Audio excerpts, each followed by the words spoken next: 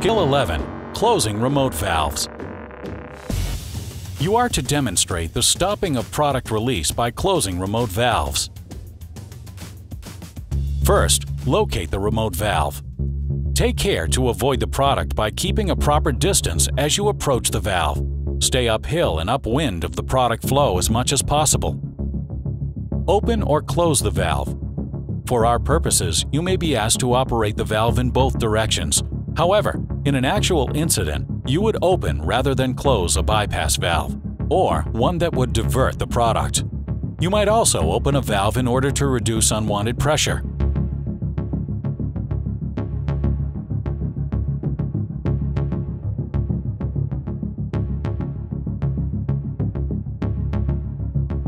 Assess whether shutting off the remote valve stopped the leak.